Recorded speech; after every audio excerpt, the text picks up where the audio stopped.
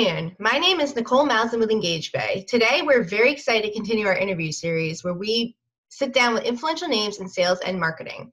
For the third episode of this series, our guest is prolific blogger and entrepreneur Ryan Robinson. Ryan acts as a mentor to thousands of aspiring bloggers worldwide. His work has been featured in Forbes, Entrepreneur, Fast Company, Business Insider, Life Hacker, and many, many more. As a writer, part-time entrepreneur, and content marketing consultant, Ryan has worked with Fortune 500 brands and top startups such as LinkedIn, Google, Adobe, Intuit, Creative Live, Zendesk, Oracle, and so many more. So we're really looking forward to talking to him. And without further ado, here's Ryan Robinson. Ryan, how are you today? I'm great. Thank you very much for having me. You're so welcome. All right. So the first question I want to ask you is, I want to know a little bit more about you. I know that you've done a lot of products such as iStash and Case Escape, and now you're a pretty high profile blogger. So how did you get to that point? You did your homework. Yeah. The iStash is a funny one. That was kind of my very first little side project. But I've, drawing kind of a thread through everything. I've always worked on different side businesses over the years. So this goes back to when I was in college 10 years ago, actually now. And so, yeah, the iStash was my first project. And then I kind of started my blog about 6 years ago now, sort of breaking down, first article was why the iStash failed. So that kind of theme has been consistent throughout the years of like breaking down different side projects I've done, Case Escape, like how that business grew, what we did to get, traffic to our site over there. And then, also my journey through freelancing on the side of my day job. So a lot of kind of just stories, lessons learned, advice, things not to do is how my blog kind of got started. And I saw what people were interested in and kept kind of fueling both my own interests and theirs with content. Okay. So what made you decide to start a blog? You already had a full-time job when you did, right? So what was the inspiration? Honestly, like it was one person that I went to college with asking me lots and lots of questions about how I was making the iStash product. And so I kind of like had this idea of, man, I'm going to forget this stuff over time if I don't write this down too. So I was kind of just documenting my own sort of process, something as complex as like getting a product manufactured overseas was very, very different 10 years ago than it is today with like Alibaba and such. So it was kind of a fun process of just answering the questions that people were asking me. Okay. Can you tell the audience a little bit about your products? Yeah. The first one, iStash, is no longer purchasable, but if you Google iStash, I've got an article on my blog kind of talking through that story. But it was essentially kind of an iPhone lookalike hide your anything device. So it was like a stash designed to hold, cigarette-shaped objects as you go into concerts, music festivals, things like that. And that product did surprisingly well from a sales perspective. I think I sold a little under 7,000 of them. Wow. Some went to like coffee shops in Amsterdam, like very cool for a 19-year-old college kid at the time. But ultimately, I ended up losing money on it overall. There was just too expensive of a product to manufacture for the price point that people were willing to pay for it. So that was a really good lesson. And then, Case Escape was kind of my next like product business where we were selling both cases through sites like Etsy, Shop and Be, but then also we were selling kind of the make your own case kit. So we were selling like the printers, the blank cases, the inks that you needed to print people's images on or designs onto cases and sell your own online. And so that was kind of a cool, fun business that my partner from that is actually still continuing on with today. And we parted ways with that business when I moved to San Francisco and took a job doing marketing for tech companies. Okay. So today you really help a lot of people learn how to, make a really successful blog and how to monetize it. But how tough was it for you when you first started out? I mean, I started out like everyone else with 0 readers, aside from my mom, and then friends I had from college, people that I was connections with on LinkedIn. So it really was like, I would say even more difficult from a tech standpoint. back like 8 years ago, 7 years ago, when I first kind of started tinkering around with my blog. It was a Tumblr blog back then before I Okay. switched over to WordPress. Mhm. And so even WordPress was more basic. Like the themes that were available weren't as like great from like a visual editing standpoint. So I'd say the tools have come a very long way since those days. But the thing that has always been a challenge is like how to drive traffic and how to get landed guest posts or columns on these other sites that already have tons of readers that you can like kind of draw from over time. And so that's been something that I'm always learning and iterating on, and kind of sticking with my theme here, trying to share that journey super, super publicly as I go. So do you think a blogger should focus on a specific niche, or do you think they should just write more general content? I always recommend people focus on a specific niche, and I think that kind of hypothesis is also being validated with Google these days. Google's pushed out a couple of really big search algorithm updates that seem to, at least right now, favor sites that are like very niche, authoritative in their search rankings. So, like if you publish only about like freelancing, chances are you're going to rank high for freelancing related terms in Google search. If you're like publishing, long form in-depth content, spending time promoting it, building links to it through guest posting, if you do all the right things and you stick with a kind of a cohesive niche, a theme that you can be perceived as an expert at, that's going to be your best shot to achieving everything you would want to achieve with a blog, building a brand, getting booked for speaking gigs, getting freelance clients, getting traffic that ranks high and you can, generate income from, whether through ads or sponsored posts, affiliates, your own course sales. So that's definitely my advice. Niche down, focus on a specific thing that you can authentically show your expertise at. Okay. So what would your advice be for small businesses starting a blog? I think it kind of depends on what the business is and where your business is located. So I'd be hesitant to give like super blanket advice, but I think it's important to kind of take stock first of what your most important keyword phrases are. So what are the most meaningful things that people are searching for on Google that you could possibly rank for in order to drive more business? So if you're like a local business, like if you're a florist in let's just say Los Angeles, California, how important is it that you would rank number one for like, Los Angeles florist or, Mhm. wedding florals, Silver Lake, right? Like a neighborhood of Los Angeles that you might be in. So picking out these kinds of things, doing some keyword research too, to figure out how many people are searching for these types of terms online, is where I would definitely start, because you want to publish content that people are actually searching for answers about. You don't want to just like shout into the void and sing your own praises. I think you want to provide real value to people out there that are looking for answers. Okay. So let's talk more about startups using a blog. What kind of content marketing do you think they need? Like, what would you recommend?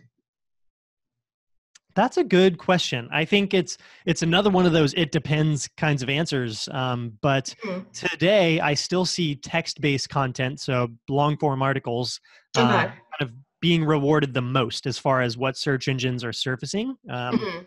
I think there's kind of an increased focus and will continue to be more of an emphasis on video content. So I Okay. think video is definitely like long term going to be a smart investment to begin making today. So publishing, with each blog post, if you publish something once a week or every other week, like just include a video with that.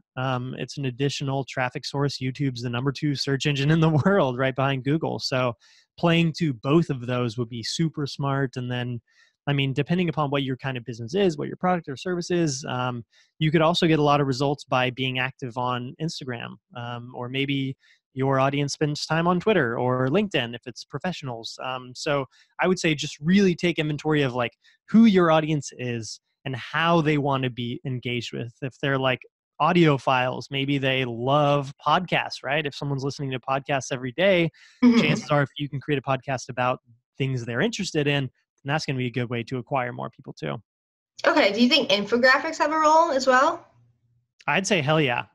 For all of my most valuable articles on my blog, I do commission infographics too. Because I think it's one of those things where people will consume content in different ways, or will best consume content in different ways. So while some may want to read a 10,000 word article, some people would rather go through an infographic that kind of like visually breaks that down. So I think appealing to the visual learners, the audio learners by having like a maybe an audio version of your blog post. And Mhm. then, yeah, I think diversifying your content mediums is always smart. Okay. You mentioned social media a little bit. What do you think the best social media platforms are for B2B businesses for promoting content? For promoting content would be the important caveat there. I think LinkedIn has kind of become a void that a lot of people just shout into lately. Yeah. Yeah. Um, so that's my only hesitancy. I'm not sure of like how valuable LinkedIn really is these days for content promotion. I think there are people doing unique things there that do stand out, but the platform itself seems to have tried to do a lot to like not rank articles in people's feeds, or not rank updates in people's feeds that have Mhm. links in them. So maybe coming up with a content strategy that's more about, for LinkedIn at least, more about like engaging people, getting them to comment and share your status, answer questions on your status. Like that's what I would see working well for LinkedIn, which has otherwise kind of for the past couple of years been the best like social network, I would say, for B2Bs. Okay. Do you recommend Facebook or Twitter at all?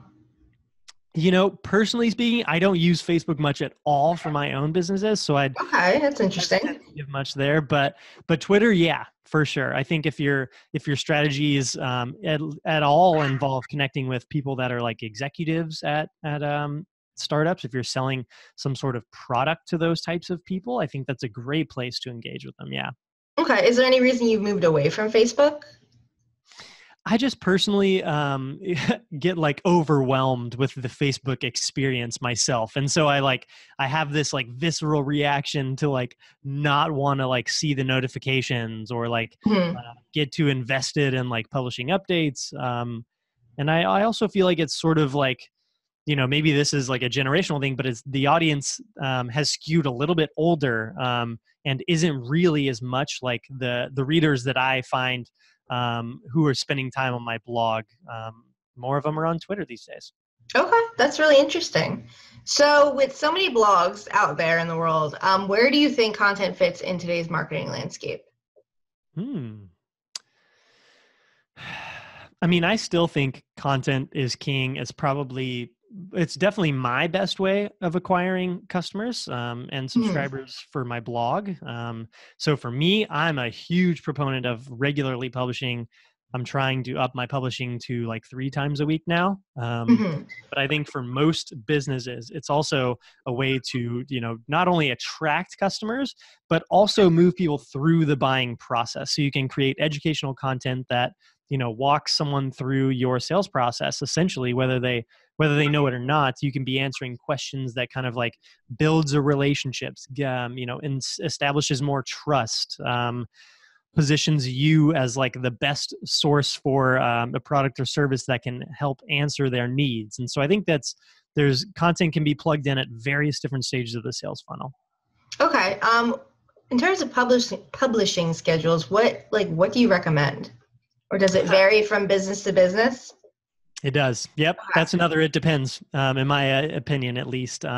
Today, I know I have a very clear idea of what I need to do as far as, publishing goals. And so I think as you grow over time, you learn what works best for you. But I wouldn't start with publishing 3 times a week. I Yeah. think if you're publishing once a week, that's a lot, in Mhm. most people. If it's every other week, then that's good. I think if you're doing long form content in particular, you should be spending a week on just creating an asset that's a few thousand words long and incorporates an infographic and maybe some other like custom graphics and an audio version or a video to go along with it. It's a lot of work. It sounds like a lot of work. It is. So I Yeah. think you got to allow the time to actually do that and do it well, because it's content marketing is like a race to the top of the mountain today in terms of the amount of quality and value people are going to deliver for free, right? So Mhm. you have to stand out from the other people out there trying to attract the same audience. So how do you get, attention from Google? How do you get ranked on the first page, in your opinion? If I were to try and distill it down to one thing or a small number of things, I think the most valuable thing that people should be doing today is getting high quality natural backlinks. So that doesn't mean like buying links from some sort of service. It doesn't mean doing like shady things to get your article linked to on like really old, web blogs.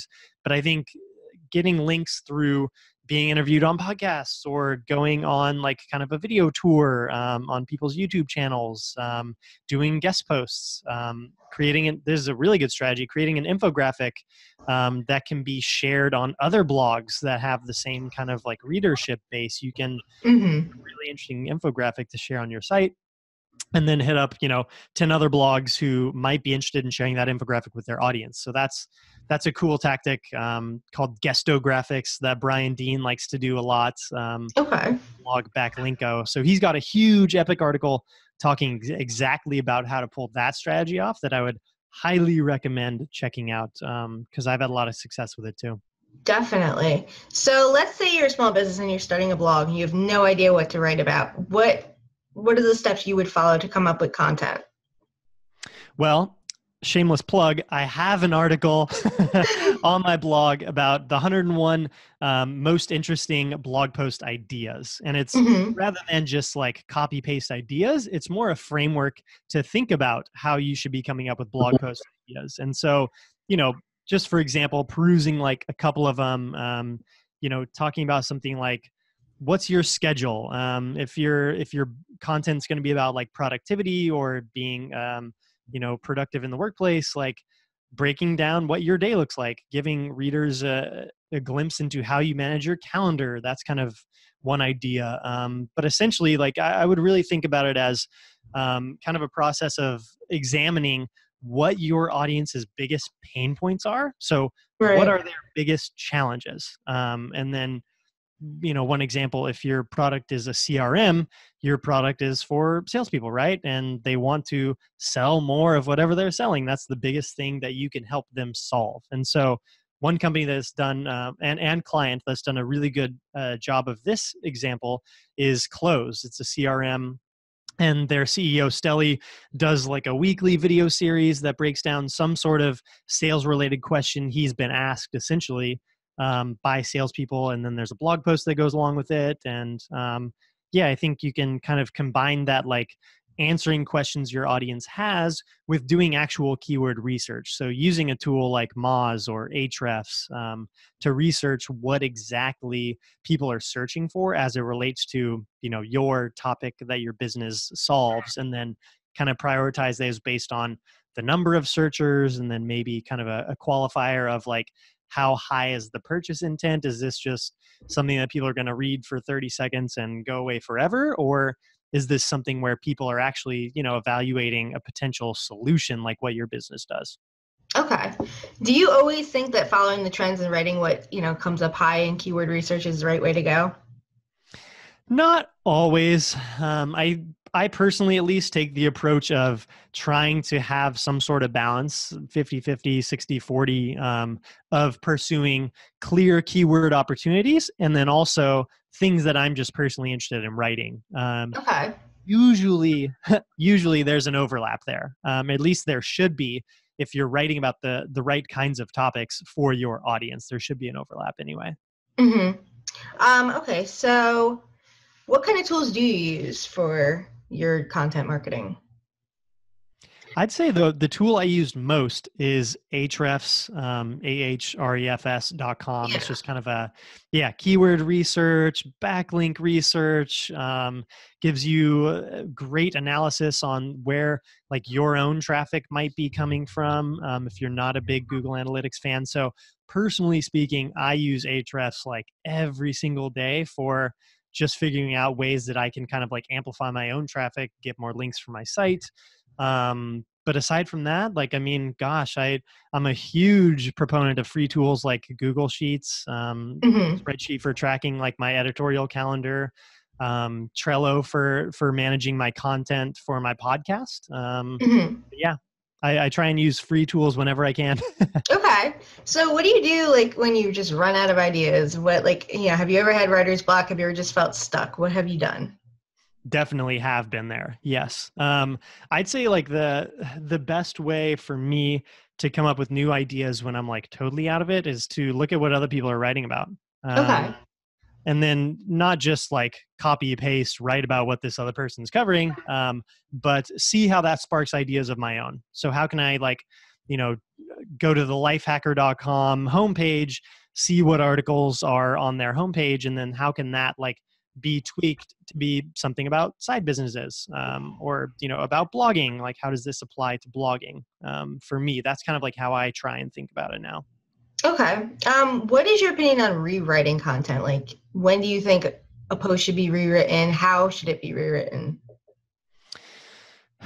This is a tricky one. I was just talking with someone else about this today.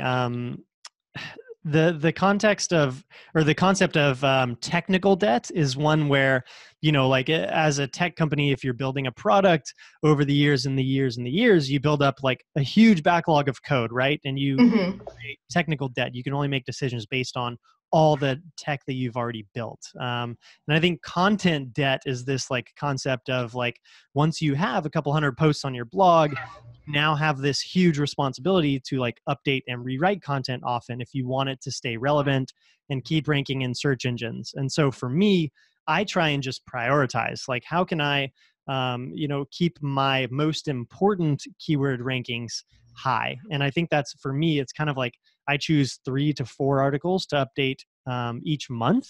Okay. And that's sort of the rhythm that I get into personally. I don't update everything. There's stuff on my blog that hasn't been touched for 4 years, Hmm. but that's okay. If it was going after like a meaningful search term for my site, then I would update it. Okay. So, are you a fan of gated or ungated content? Do you have a preference, or which do you think is more useful? I do use both, Okay. but the way that I like to think about gated content is, if I'm going to do gated content, I want the ungated portion of that content to first be like head and shoulders above the rest of my competitors out there. So like an example of that is with my like guide on how to start a blog. I also have a free gated course that walks you through like kind of a 7-day process for getting your blog like dialed in and getting your first post published. But before I made that free course available, that gated course, I made sure my guide was like epically long in length. Today it's like 25,000 words, I think. Okay. So it's almost a mini book, right? And everything Yeah, else in the that's yeah. subject is Long, more like, yes. between 2,000 and at the high end 10,000 words. So mine is like, a multiple 2.5 above my like next competitor, essentially. Okay. So, where do you think SEO plays a role in content? Like, do you think it's a differentiator between what content is good versus bad? I do think so. Yeah, I think there's been a lot changing this year as far as SEO goes. So, this answer may or may not be timely, but today what I'm seeing is that Google's placing a very like heavy influence or importance on sites that match their EAT algorithm updates, and that's kind of the expertise, the authoritativeness, and the trustworthiness of your site. Okay. Mm-hmm. And so what I'm seeing is, as kind of a result of that is like having a blog that's about 5 different topics is not as good as having a blog that is a super expert, authoritative, and trustworthy on one specific niche topic. So that's my Okay. advice, like moving forward today, is like if you can focus on just like one area to blog about, I think you're going to get a lot more like favorable attention and rankings from search engines. So, where does ranking figure in when you're deciding what content to write? Hmm.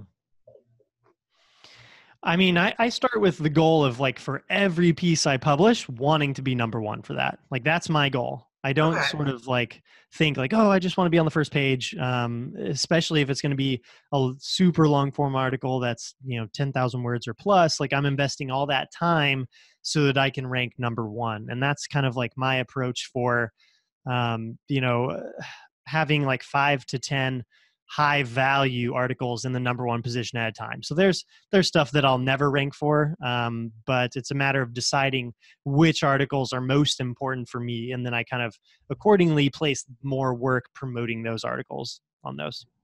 Okay. So where do you think influencer marketing fits in with content?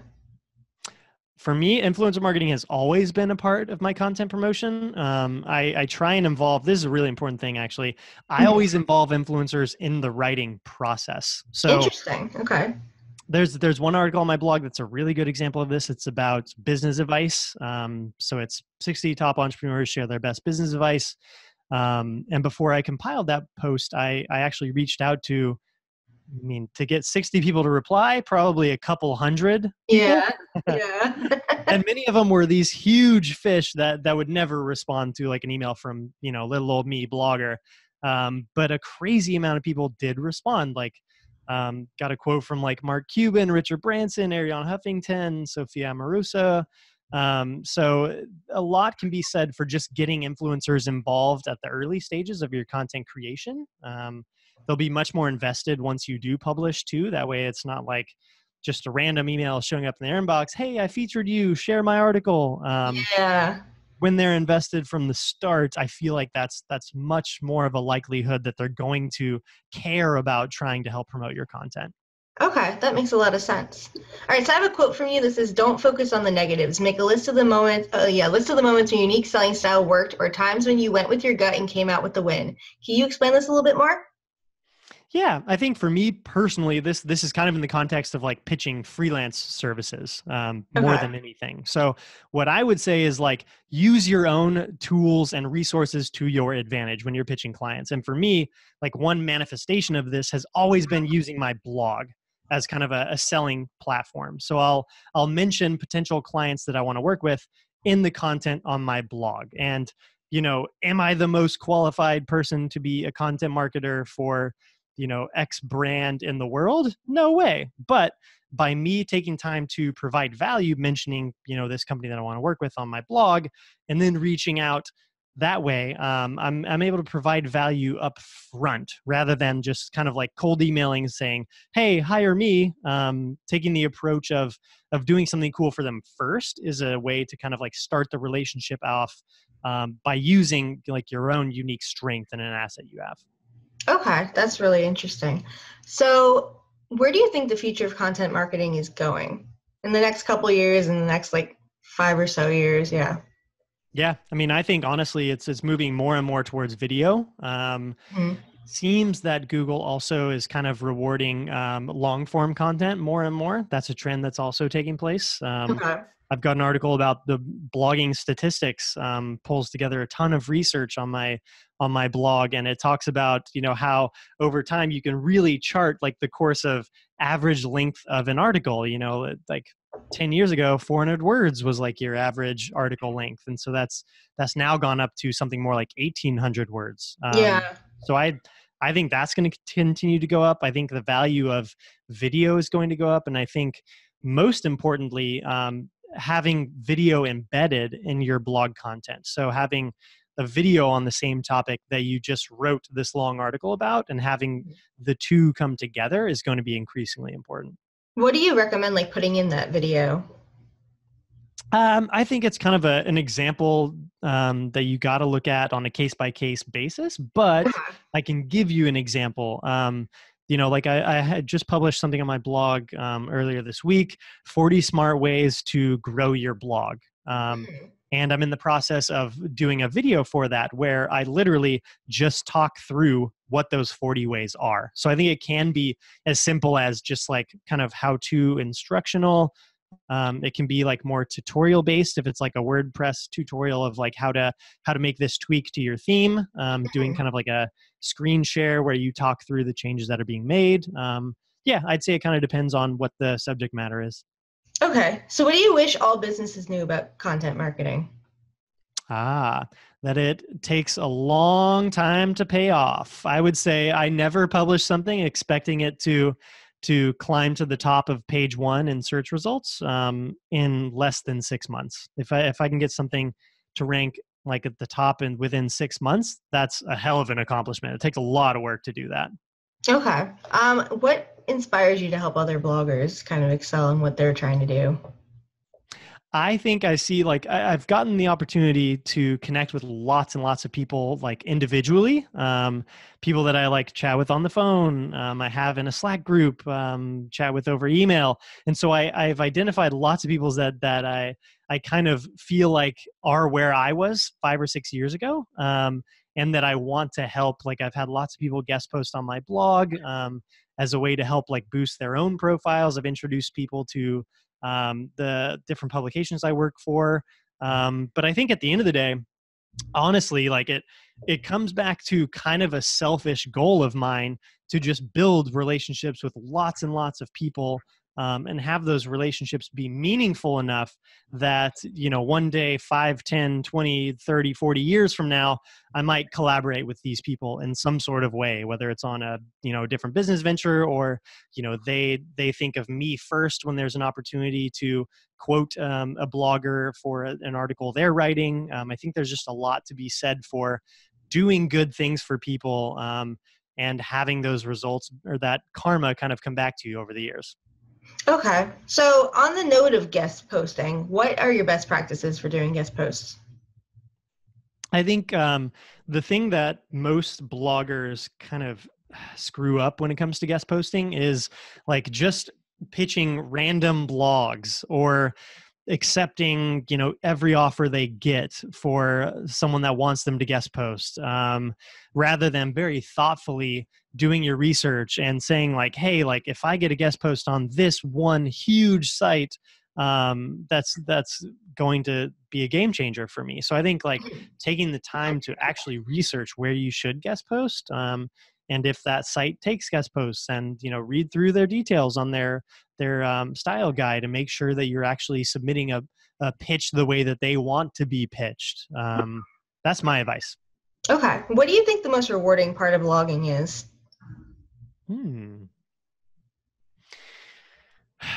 There are a few things for me personally. Now that I'm blogging full time, I feel like the biggest reward for me is that I have such a unique level of flexibility in my schedule these days, to where like, just on Monday earlier this week, I was writing this article that I really wanted to publish. It had been on my, editorial calendar for months, and I'd just been slowly writing it. And I like had this crazy productive morning where I wrote like 3,000-4,000 words, and hit publish. And like, as a way to reward myself, I took the rest of the afternoon off, even though it was a Monday where I, kind of traditionally be working.